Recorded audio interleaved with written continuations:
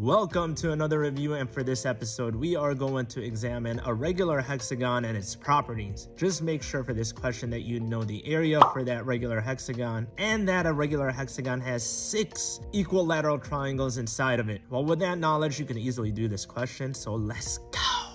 The figure below shows a regular hexagon tangent to a circle O at 6 points, and that's what that's talking about. If the area of that hexagon is 6√3, the circumference of the circle O is which one of these choices? To find the circumference of circle O, we're going to need this radius right here, and let me show you how to get that. First, we need the area for a regular hexagon, and a regular hexagon is a hexagon with 6 equal sides and 6 equal angles. Formula for that area is going to be 3 square root of 3 over 2 times a squared, where a is going to represent one side of that hexagon. We're going to set that equal to our given statement right here, 6√3, because that's the area. From here, we just got to solve for a, and the first thing I would do is multiply both sides by 2/3, and that's going to cancel these off. Now I'm left with √3 times a squared equals 2/3 times 6 is just going to get me 4 with the square root of 3. Divide both sides by the square root of 3. I'm going to be left with a squared equals 4, and we need the positive answer for this because we're dealing with length. So the side length of that regular hexagon is going to equal 2. So we're going to change that. Now I know that that equals 2. One of the properties of a regular hexagon is that it creates 6 equilateral triangles inside of that shape, meaning that all of these are going to equal 2, and this radius that I drew there is going to cut that length right here in half. So that length right here is going to be 1. Second thing is that each one of these triangles right here are going to be a 30, 60, 90. I'm not going to explain that proof, and if you're curious you could just look that up. In a 30, 60, 90, it has this special relationship where the one across 30 is going to represent x, the one across 90 is 2x, and the one across 60, which is our radius, is going to be x√3. Well, in this question we know that x is going to equal 1, the one across 30, meaning that our radius is going to be 1 times the square root of 3, or just the square root of 3. Now that we know the radius, we can answer this question. We're trying to look for the circumference. Circumference is 2 times pi times r,